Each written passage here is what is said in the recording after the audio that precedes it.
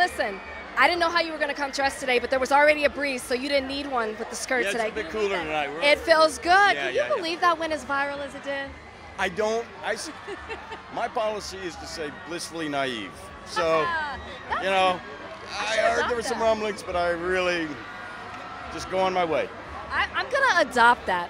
Put that on a t-shirt, a pillow or something. Blissfully naive. Yeah, it works. Okay, so when we were doing interviews earlier, we were talking to David and Kelly, and they were telling us the story that you and Sandra negotiated her being in the movie on, like it all happened right there on. Let me tell you, I owe Sandy so many favors. Like, I could call her, like one time I called her to host a, like, 10,000 person event, and she was on holiday, and she left her holiday, got a gown, and was there like the next day. She's like, she's an angel of a friend. But so when this came along, yeah, it was like, I got one, and you'd be great at it. She goes, I got one, and we want you in it. It was just such a sweet idea that we could cross-pollinate each other's films. So the ball's in whose court right now? Who owes who? I owe. I probably have to be in all her films for the rest of my life. Is this how all your friendships are at this point? I do like this idea, right? It's like old Hollywood where everyone's kind of jumping in each other's projects, jumping out. You know what I'm also noticing? You're very like laid back, chill. It's a very chill Brad we're seeing with you. What have you learned about yourself? It's been 3 years since you've been back in a film. You laugh. You laugh. We're going deep. Yeah, why not? Blissfully naive. Oh, blissfully naive. Exactly. Don't take my answer. No, I'm gonna just like it's gonna be all right. Don't sweat it. It's gonna be all right. Just let it go. Just let it go. Let it go. That works. That works. I mean, is that letting it go? You got a new bachelor pad in Carmel, which I almost got married in that city. I mean, can we call it that?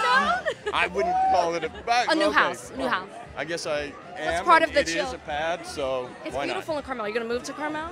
I don't know. I don't know what the future will bring. It's just it's a place that I've been in love with since the '90s, and there was a lovely owner who was really kind, let me stay there over the years, and the opportunity came up, so I couldn't pass it up.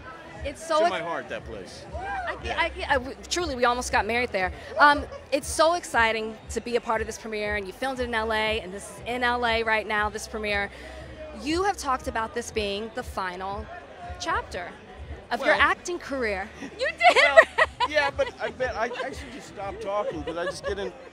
No. We're just like, curious. You know, there's like youth to young adult, there's young adult to middle age, and then there's like me who's just past middle age. So, and that's that last run. So we're just figuring out what that's going to be. Yeah, what do those roles look like?